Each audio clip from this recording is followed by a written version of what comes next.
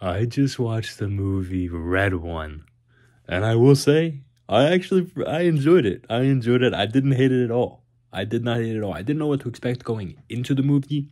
All I knew was that Santa got kidnapped, and that's essentially all I knew. I watched the trailer, and the thing that I love about these types of Christmas movies is that each one essentially is the same plot. It's in the beginning, Christmas is good, and then Christmas ends up being in danger, but by the end of the movie, Christmas is saved. You know what I mean? Christmas Chronicles, if you've ever seen that, it's the same thing.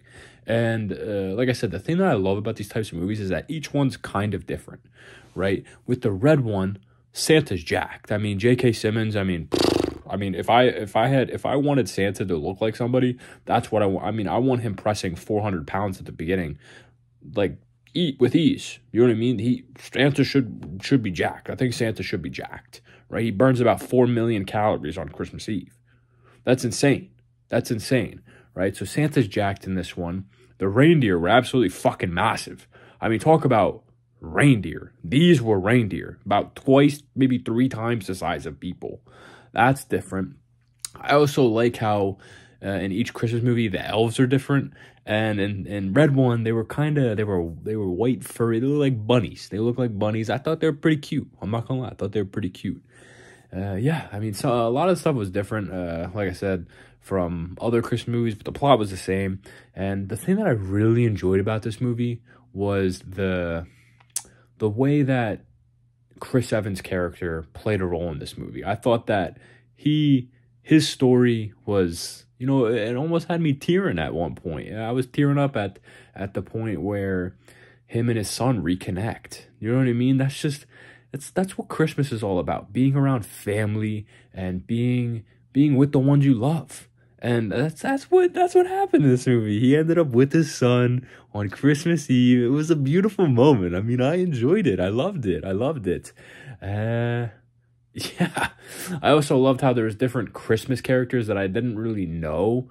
You know what I mean? The main villain, I forget her name. Maybe I'll throw it on the screen so you could see it. Never even heard of her before. I thought that was cool. There was there were walking Jack Snowman. I mean, that was sick. There was a talking polar bear. Oh, also another thing I loved about this movie was that it wasn't just one naughty list. There were tiers. You know what I mean? This man was a level 4 naughty lister. I mean, that's crazy. That's crazy. He's up there with the most naughty people in the world. A tier 4 naughty lister? What tier do you think you would be in if you were on the naughty list with the stuff you've done? What tier do you think you'd be in? Let me know down below.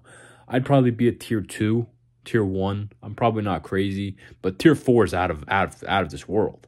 You know what I mean? That was pretty cool. That wasn't in any other Christmas movies.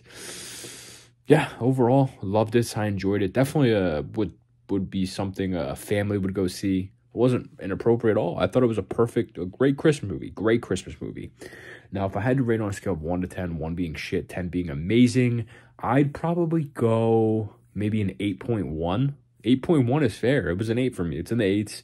I thought it was great. Definitely recommend it, especially since Christmas is right around the corner. It's the best time of the year, baby. The most magical time of the year. You love to see it. So I'm going to send it over to my future self. We're going to see if we can find some autographs that go along with this movie, because I already know J.K. Simmons has one, and he's going to be the first one I'm talking about. Let's go. So I did some digging, and I found 4 people in this movie that have autograph cards and other sets. Starting off, we have Dwayne "The Rock" Johnson, who played Callum Drift in this movie, and I thought this autograph was pretty unique. I didn't even know it existed, but we have a 2005 Doom set created by Artbox. I have no idea who Artbox is, but he has an autograph in that set, and this is a super rare card. If I believe it is, and it's probably maybe $1,000 card. I saw it on eBay for a couple thousand by now. I don't think it's worth that much, but I thought this was a unique card. Next, we have Chris Evans, who played Jack O'Malley, and this specific autograph is from a 2022 Marvel Allure, and this one is the 1/1 Golden Treasures autograph, easily a multi-$1,000 card. And if you end up getting this card in your collection, it's a very, very nice card. I'm not gonna lie. I wish it wasn't a sticker autograph, but I'm not gonna complain about that. Next, we have J. J.K. Simmons, who played Santa in this movie, a jacked Santa Claus. He has an autograph. This one specifically is from a 2007 Spider-Man set, which was released by Rittenhouse, and this is the relic autograph. I wish I had this card in my collection. I definitely want to get one of these J.K. Simmons autographs eventually, but that's for a later date. And last but not least, we have Christopher Hivju, not really sure how to say that last name, but he played Krampus in this movie, and I didn't even know he was playing Krampus because, I mean, Krampus had just so much cosmetic stuff on there, you couldn't even tell. But he has a big role in Game of Thrones. If you've ever seen the show, he played Tormund Giantsbane, easily one of the more likable characters from Game of Thrones. And this autograph is specifically from Iron Anniversary Series 2, which is the Inscription autograph, which was released in 2021 by Rittenhouse Cards. And that concludes the list of people who have autographed cards in other sets that played a role in Red 1. Let me know what you guys think. Do you have any of these cards? Are you going to pick some of these up? Or have you seen the movie yet? I think it's a great movie. I definitely recommend it, especially since Christmas is right around the corner. So it fits perfectly. And yeah, that's the video. Thank you guys for watching. Stay tuned till next video. Bye.